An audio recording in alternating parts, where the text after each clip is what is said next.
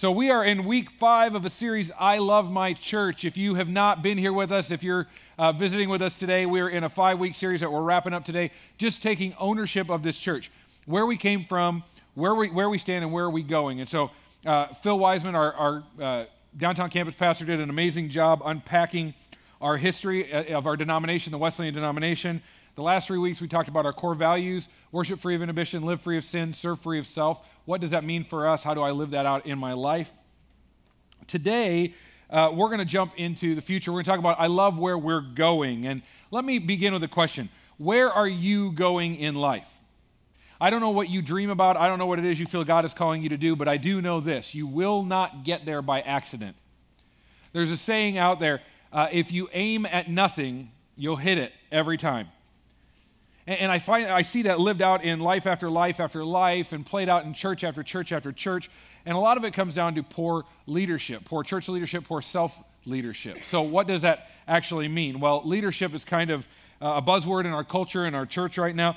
Some go way too far one way, and they make the church all about leadership development, and they make it, the church becomes a business, and the pastor's the CEO, and we're not talking about that at all.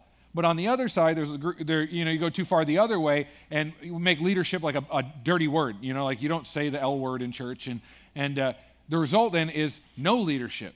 There are churches that are going nowhere and are aiming at nothing, and they're hitting it every time. And so somewhere in the midst of this, there's a balance, and that leads back to my question: what is leadership? Well, there's probably 1,000 definitions out there.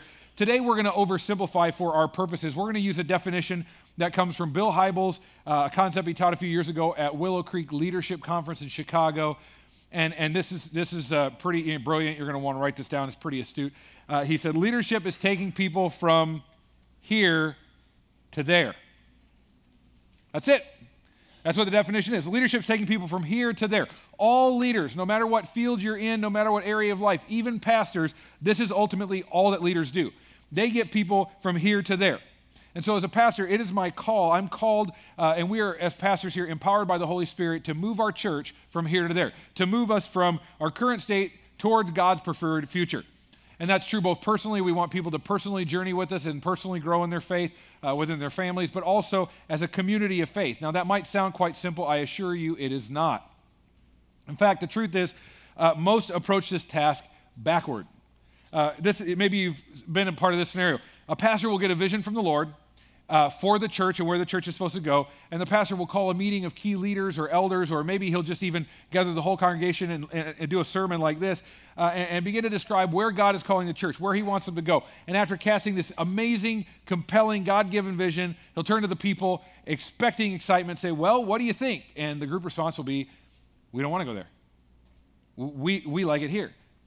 And a lot of times a pastor will walk away discouraged and defeated, and he or she will go back to God and say, well, did I hear you right? Did I miss it? Was it the pizza I ate? Did I have indigestion? I don't know. Like, what was, no, I think I heard you right. I think this is correct. So God, what are you really saying? What went wrong? I know, maybe I wasn't passionate enough. And so then they'll come back and the next week and they'll teach the same thing, but they'll turn it up like 100 or 500 or 1,000 degrees.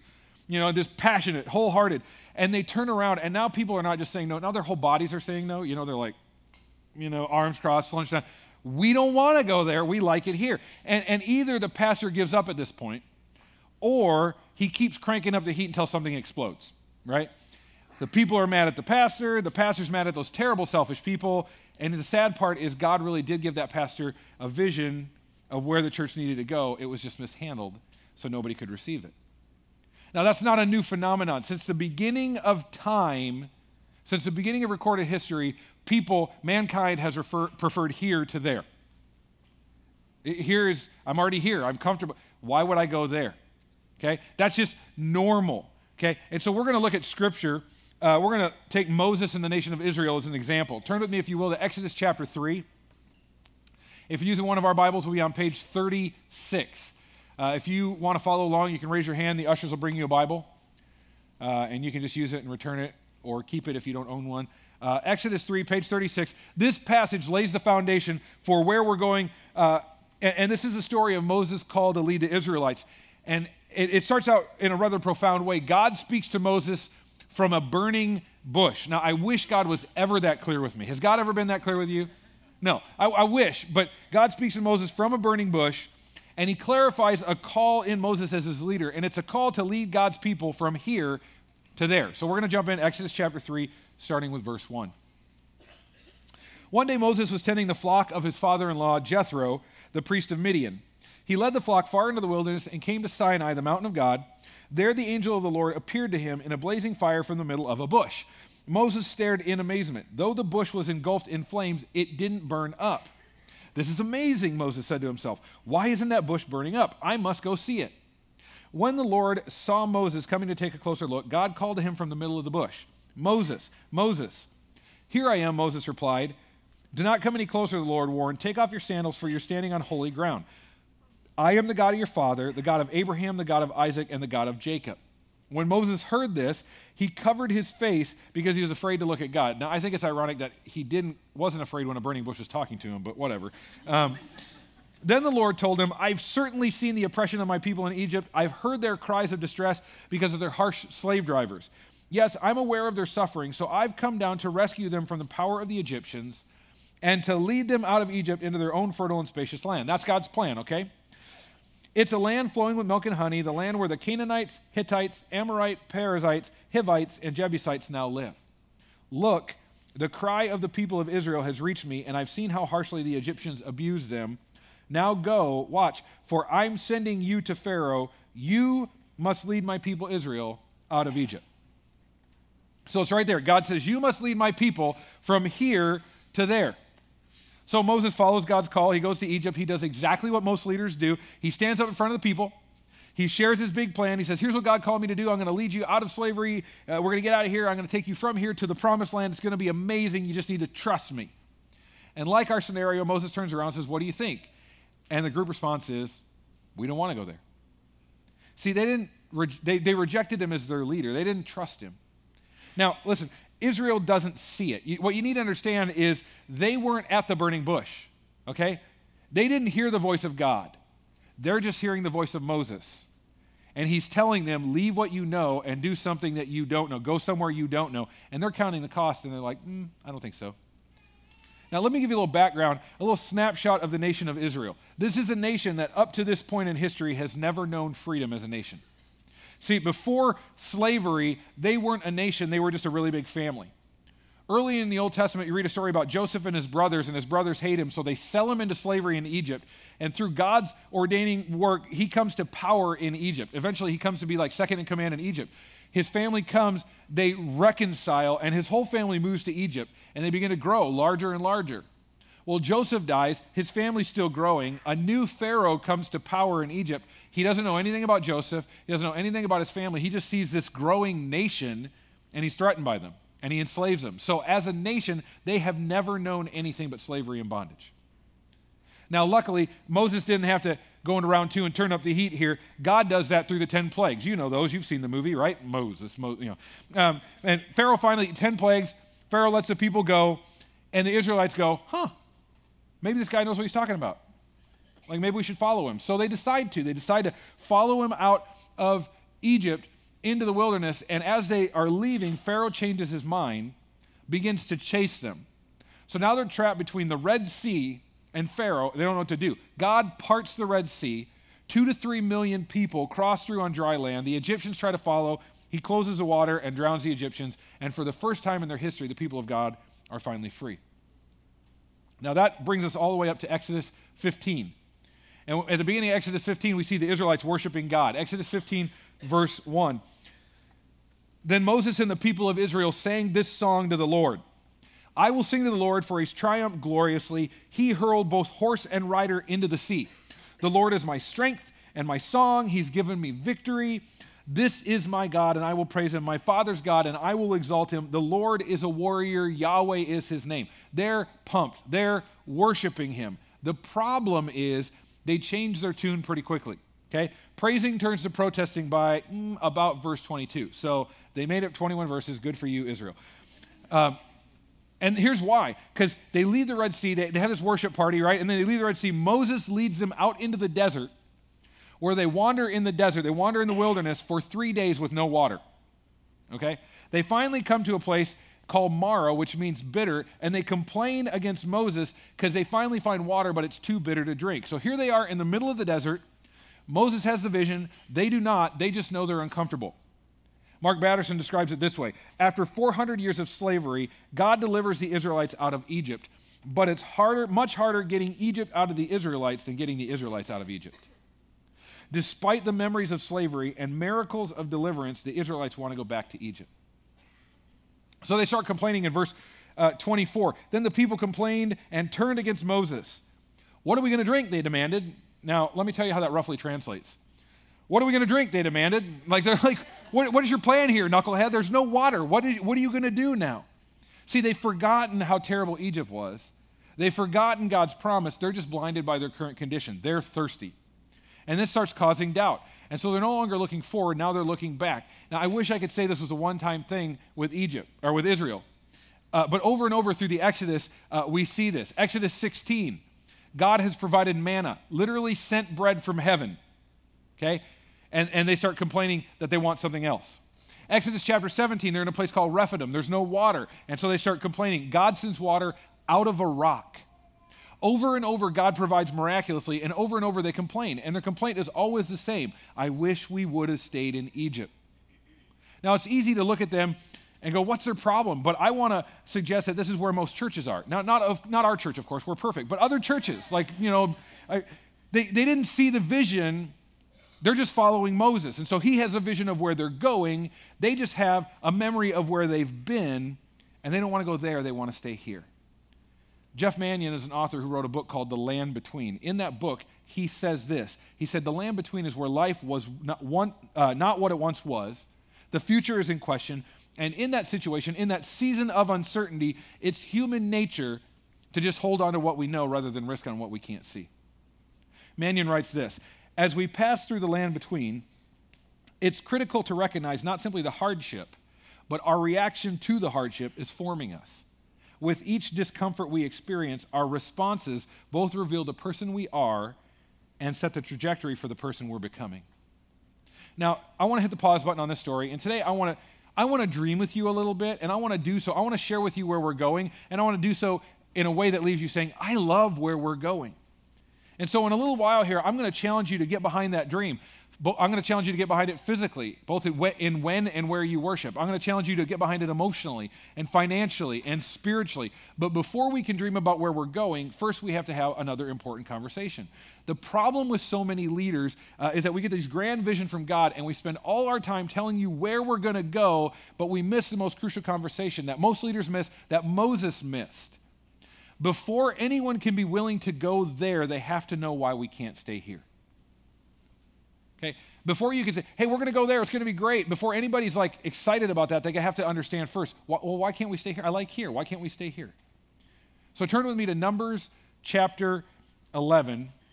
It'll be on page 89. Page 89. And this is a continuation of the same story, just in another book of the Bible. Numbers 11, starting with verse 4. And this is where, by the way, I think the story gets really fun. Then the foreign rabble who were traveling with the Israelites began to crave the good things of Egypt, and the people of Israel also began to complain. Oh, for some meat, they exclaimed. We remember the fish we used to eat for free in Egypt, and we had all the cucumbers, melons, leeks, onions, and garlic we wanted, but now our appetites are gone. All we ever see is this manna, just bread from heaven, miracle, miracle, miracle all the time. I mean, it's ridiculous, right? But here's the point. When you have no vision of where you're going, you will always long for where you've been. It's just human nature. The people were complaining of hardship. Anybody grumble when things get hard? Don't poke anybody next to you or say, that's you. The Israelites were grumbling. They were not loving wandering in the wilderness. They were not happy with what they had to eat. Now, God is literally sending bread from heaven. All they have to do in the morning is open up their tent flap, walk outside, and pick it up. And eventually they begin to complain about that. But by the way, that's just human nature. Let me give you an example. If you went home from church today and instead of going in your house, you walked across the street to your neighbor's house and you knock on the door and they open up, you say, hey, I just want to be a blessing to you, so I'm going to give you $10. They would probably like that. They think you're a good neighbor. They'd be, this is amazing. Why are you doing this? I don't understand. What a blessing, right? Let's say then tomorrow you do the same thing. Same time. Hey, I just want to bless you. Here's $10, right? they'd still be blown away. But if you continue to do this at a week, 2 weeks, 3, a month, pretty soon they're waiting by the door, right? And then what happens when you skip the first day? What gives? Where's my $10, right? And it's not that they deserve it, not that they earned it. They've become entitled to it. They expect it. That's just human nature. We see that played out in the Israelites. We can see how they transition. When they begin to complain early on, they're complaining about no food and no water. That's legitimate, okay? Eventually, by Numbers 11, they're not complaining about lack of provision anymore. Now they're complaining about lack of variety. And that's just human nature. Listen, Moses described, hey, the promised land is going to be great. It's a place flowing with milk and honey. It's going to be amazing. I can't wait to get there. They don't have that vision like he did. They didn't see it. So he's got a vision of where they're going. They don't have that vision. They can't love where they're going. And when you can't love where you're going, you'll always long for where you've been. And so the people cried out, oh, if only we had meat to eat. Now, come on, let's just be honest. They were in slavery. They didn't have meat every day. It's not like they were going out to the steakhouse every night, you know. But this is what it happens when we're chasing a new vision and it gets hard. We forget what God has done for us. We forget the miracles we've seen. We start romanticizing the way things work, right? We start to go, oh, that was great. Now, okay, so there was some meat sometimes. Have you forgotten you were slaves? They can't remember slavery. They can remember cucumbers, okay? That pretty much puts it in perspective.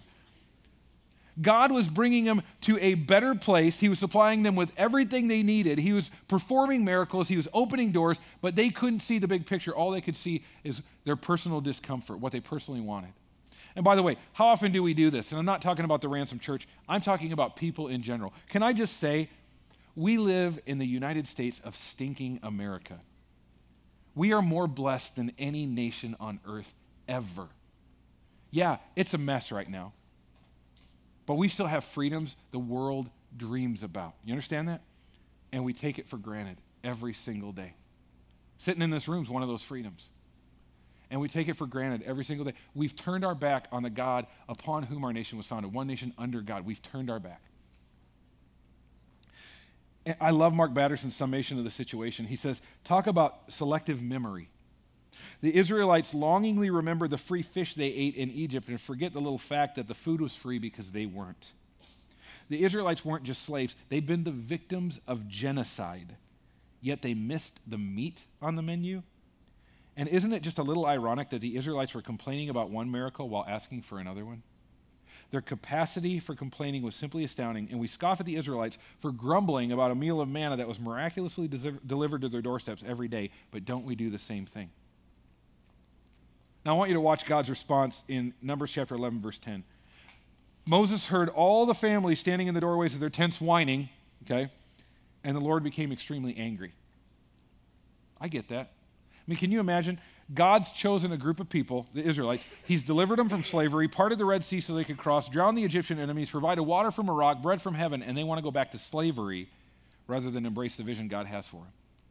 And listen, church, we do this all the time. When the Holy Spirit starts moving in a church, everyone can feel it, everyone's excited, until the Holy Spirit starts giving the leadership a vision, and suddenly things start changing, and we really quickly go to, I don't want to change, I don't want to go there. And so we dig in our heels, and I want to hold on to what I know. I don't love where we're going, I love where I am. It's just human nature. Now, Moses' reaction is priceless. This is like my favorite part of the story. Verse 10, Moses was also very aggravated. And Moses said to the Lord, why are you treating me, your servant, so harshly? Have mercy on me. What did I do to deserve the burden of all these people? And here it is. Did I give birth to them? Did I bring them into this world? Why did you tell me to carry them in my arms like a mother carries a nursing baby? How can I carry them to the land you swore to give to their ancestors? Where am I supposed to get meat for all these people? They keep whining to me, saying, give us meat to eat. I can't carry all these people by myself. The load is far too heavy. If this is how you intend to treat me, just go ahead and kill me, right? Do me a favor and spare me this misery. Now, don't get me wrong. Moses is an incredible leader. In fact, God describes Moses as the most humble man on earth. I guarantee God's never said that to any of us, right? But he said it to Moses. But Moses was in rare condition this day. He's like, did I give birth to these people? Am I their mom? I'd rather you kill me than clean up after these people. You know, I mean, he's like, this is the day he's having. And so look at how God responds in verse 18. Say to the people, purify yourselves, for tomorrow you'll have meat to eat. You were whining, and the Lord heard you when you cried, oh, for some meat. We were better off in Egypt. Now the Lord will give you meat and you will have to eat it. And it won't be just for a day or 2 or 5 or 10 or even 20. You'll eat it for a whole month until you gag and are sick of it. Thus says the Lord, right? For you've rejected the Lord who's here among you, and you whined to him, saying, why did we ever leave Egypt? Listen, God gave them what they wanted, which, by the way, was what they used to have, what they already had. And he didn't give them just a little bit. It says so much it made them sick. God had something new for them. He had a better future for them. But they wanted what they always had, and so he gave it to them in so much abundance, they literally became sick to death of the very thing they originally desired. As the old lesson goes, be careful what you ask for. You might just get it. And this is where far too many churches are. We want the results of there, but we don't want to leave here. We want the promised land. We want the results of there, but we don't want to leave here. Here's the only problem, and this is the problem I think that we miss, that we don't discuss. Here breaks the heart of God. That's why he's calling us there. The mistake Moses made, the mistake too many leaders make, is we get a vision of where God is taking us. We talk about how great there is going to be, and it's going to be great, but we never tell people the most important part. We can't stay here. Here breaks the heart of God. Now, I told you I was going to dream a little bit. I'm literally blessed to be able to say this. Ransom Church is not normal, okay? Now, I'm completely biased, but I think this is the most amazing church I've ever been a part of. And over, I look around and I watch people step up to the plate and blow my mind with their sacrifice and their willingness and their generosity. The problem is not everybody's there yet. You're all at different stages, right? So some are served like crazy, and then others, you go here, you love it here, but you don't want to go there. You don't want to jump in. You don't want to do all those things. Maybe that's where you find yourself. So please hear me when I say this. We can't stay here. Ransom is an amazing place, and every day we're advancing the kingdom, but please hear me when I say God has more planned. There are tons of people here who sacrifice like crazy to make this place amazing. They serve like crazy. They give like crazy. They stretch themselves like crazy. There's also a lot of people who just go to church here. They haven't engaged in what we're all about. They're not plugged in. They're not serving. They've never given anything. And God has great plans for our future, but until we let go of here, we can't go there. And we need to do that together. So let me give you some examples. We talk about South Campus, woot woot, right? And hundreds of people have already said, I will go to South Campus. I'll go there. But there are many more who say something to me like, I don't want to go there, which is fine. But they don't say, I don't want to go there. I think God's called me to stay here. Cool, whatever. They say, I don't want to go there because I like it here. I just like it too much here. Well, that's fine. I get that. But I think you're missing the point. And here's what I mean. Here, we have 4 services. We will very likely max out at 5. Now, we added Saturday night service to offset the growth. And I want you to understand, on average, probably about 500 people go to Saturday night. Can you imagine squeezing 500 people into this room right now? Like we couldn't do it. And so we need these services. And many have gone there. We need more to go there. But many people say, well, I don't want to go to Saturday night. I like to worship on Sunday. I want to worship on Sunday. Well, I have huge news for you. We have done Saturday services now for a year, and we ran into a problem. The problem is we need these Saturday services. We need these other service opportunities. But running Saturday night and Sunday night, these over 2 days like this, running the whole weekend like this, is killing our volunteers. It's killing their families. It's killing our staff. It's killing their families. I'll share a story as an example. We were sitting around talking about this as a staff, and in a moment of just openness, one of the pastors said, I overheard my daughter talking to some friends of ours. And they were asking, how do you like the Ransom Church? I love it. I love that Dad's on staff. It's so cool. It's so great. But then his daughter said, except that Dad's always leaving all weekend. Okay? And we began to have conversations. Yeah, my kids too. And then we began to talk to volunteers. And what it occurred to us, I get one chance to raise my kids, right? Every one of us we get one shot at this. We don't get another shot. And it didn't seem to make a lot of sense to us to reach hundreds for Christ while blowing up our staff's families, while blowing up our volunteers' families. That doesn't seem godly at all. And so, well, what do we do? Because on the one hand, we need these services. On the other hand, we can't blow up our staff families. And so we decided, and this is where you're going to want to write stuff down, starting October 16th, we will be shifting schedules. And here's how the schedule is going to shift. Sunday morning is not going to change at all. 9:30 a.m., 11 a.m. But what we're going to do is we're going to take Saturday night, 4:30 and 6 p.m., and we're just going to shift it to Sunday night. So our new schedule will be Saturday, no services, Sunday, 9:30 and 11, 4:30 and 6. When we originally put Saturday night in place, we did so because of technology. Our Harrisburg campus was meeting in a portable location and could not get the videos unless we taped them ahead of time. Now they're going to be in South Sioux Falls in a permanent location, and the technology is different, so we can actually do this. And so we're going to move everything to Sunday night. And now if you're a volunteer in this room, you have training. If you're in guest services or kids, you have training tonight that you already know about. You're going to not want to skip that. You're going to want to be there because we're going to talk about the implications of how that changes why we serve and how we serve and all that. But you might be sitting in this room. I know right now, some in this room, about 50% of you are like, whatever, like that's fine. About 50 or 25% of you are like, sweet, I wanted to do the Saturday night thing, but I just couldn't, but I could do Sunday night, and I'd be willing to go there. And then there are others of you who are like, I think this is a bad choice. And for that, I'm really sorry, but what you have to understand is we can't stay here. We have to go there. In fact, look around this room right now. We need like 100, 150 people out of this room to choose to go to Sunday night. We just do.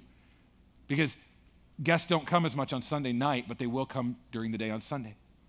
And it just matters too much. We need people to do this. And the reality of it is we make this switch, fine, great. Even if we have 4 services on Sunday, even if we add a 5th one on Sunday, eventually and quite soon, we'll be done. There will be no more room at downtown campus for people who need Jesus. Are you okay with that? I'm not okay with that. And that's where this begins to break the heart of God. And so please understand, the reason that we're doing South Campus, the reason we're doing West Campus, the reason that we're moving from Saturday night to Sunday night, and we're begging a bunch of you to go to Sunday night, 4:30 or 6, and serve there and be part of that. The reason we're doing that is so more people can find Jesus. The reason we're doing that is because we can't stay here. Does that make sense? Let me give you some other examples. So we talk about all these campuses. In order to do campuses, I don't know if you know this, buildings are not free. They're not giving them out, okay?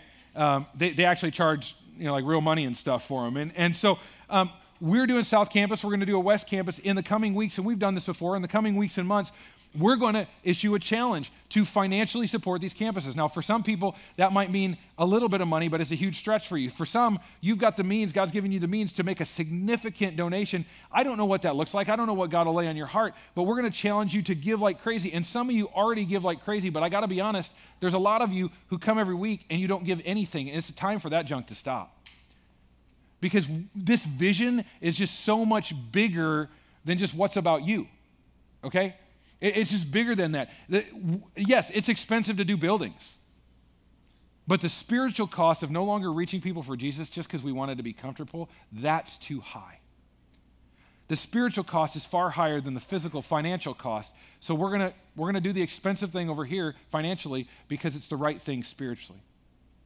Another example, we talk about life groups and getting in a group, and I celebrate we have more people signed up for life groups than ever. We're well over 800 people, and now we just got to get them there, and that'll be great. But life groups are a stretch for a lot of people, I'll be honest, because for so many of us, we grew up in church. You grow up and you go on Sunday morning, you check the box, I was there, and then you go to the buffet. It's what you do, and that's Sunday. And so it's a stretch, midweek stuff, that's for kids, that's youth group and stuff, but not for adults. We're busy, and so now we're talking about get involved midweek and stretch yourself. And if all you do is come on Sunday morning periodically, you'll never grow into who God made you to be. And so God's saying, no, I don't want you to stay here. I want you to go there because I have more for you. Here breaks my heart.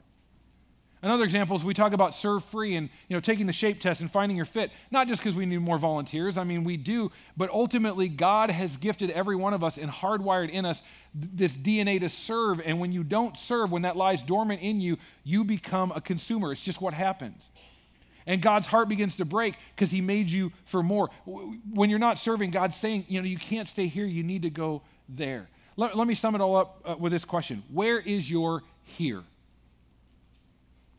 Where is your here? In other words, where is that area in your life where God's heart is breaking because you've settled for less than all that he has for you? Where is your here? And do you have the courage to move forward, to join us in God's vision? Some of you, the wrestling match you need to have with God is, God, okay, I give up. I don't care what building you want me to worship in. South Campus, West Campus, Downtown Campus, Moon Campus. I don't care. Whatever. I'll just go. You just tell me where to go. It's not about me. I'll just go. I don't care if it's further. I'll just go. It doesn't make sense, but you just tell me and I'll go. Some of you, need to go, okay, God, here's the deal. I don't want to ask you how you would have me be generous. Because I think if I ask you, then you'll probably tell me. And that will stink because you're going to tell me something I don't want to hear. But okay, God, whatever you want me to do, you tell me to be generous and I'll do it. We need people to serve wholeheartedly, to give recklessly and generously, to jump into life groups willingly, and to remove that great barrier that gets in our way, the barrier called comfort, and do whatever it takes to reach more people. Do whatever God calls us. Do you understand? There are 100,000 people in Sioux Falls who are facing eternity without Jesus Christ. I can't, that's what keeps me up at night. That's what fuels me. And I'll be the first, let me just be honest. This whole multi-site campus deal, it stinks. I don't even like it. What I prefer is what we're doing right now. I prefer to be together, to worship here. I think downtown campus, I think it's great. In fact, I think Ransom Church is the greatest place on earth. Eat your heart out, Disney, you know? Again, I'm biased. I don't want to go there. I love it here. There's only one problem. I love Jesus more. I want to obey him. I want to honor him. And he's called me to reach as many lost people as humanly possible before this thing's done or before my life's done. And with my dying breath, I hope I'm still reaching people for Jesus. That's what drives me. That's what motivates me. And so, if we have to live in a world where we say, you know what, we're full, we're done, that's it, because we just want to stay here. If we're done reaching people for Jesus, I'm done. I resign, I quit, I'm done. We can't be, because this is God's call for the church. So we're going to, as comfortable as it is to stay here, we're going to go to services we don't want to go to. We're going to go to South Campus. We're going to do West Campus. We're going to change everything. We're going to raise money. We're going to do all of these things because I love Jesus more, and here is breaking his heart. So we have to go there. I love where we're going.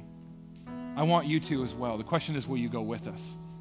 So there's in your weekly handout, there's a box, little box in the connect portion on the left side on the inside there, and it has 3 challenges in it, and maybe you'll respond to 0 of these. That's between you and God, that's fine. But if God stirs you, maybe you will respond to 1 or 2 or 3 of these, and all these mean is that we're going to follow up with you by email for each of these and just say, hey, we noticed you checked this box, and we would like to help you take next steps. One of them is just this: I'll give. I don't know what that means, but I feel like God's stirring in my heart to give a significant gift beyond my tithe, and that scares me, and I don't know what that means, but I'll give. If you check that box, we're going to follow up with you, and we're going to invite you to an experience that will help you begin to take next steps in learning about generosity. Some of you will check the box that says, I'll go. Okay, fine. I'll go to South Campus, or maybe that will mean West Campus, or maybe I'll go to South Campus and from there go to West Campus, and I'll just help these campuses get lunch. It's not about me. It's about what you want, God. Check that. We'll follow up with you. Some of you are just saying, well, okay, I'll get involved. I've been riding the pine. I've been coming. I've been enjoying it. It's time for me to get some skin in the game, and I'm going to serve. You sign that. We're going to send you the shape test. You can take it, find your ministry fit, and we're going to help you find that perfect place for you to serve. Because at the end of the day, I can't be okay with not reaching more people for Jesus. And I hope you're with me on that. Let me pray for you. God, would you just give us the courage? Would you give us the courage to just keep reaching people for you? Would you give us the courage to not get comfortable and to say, I know it's more comfortable here. I don't really want to go there or give to that or do whatever, but the kingdom is bigger. And for the sake of reaching people who don't know you, God, it makes it all worth it. Would you call us all to that equally, I pray, in your name. Amen.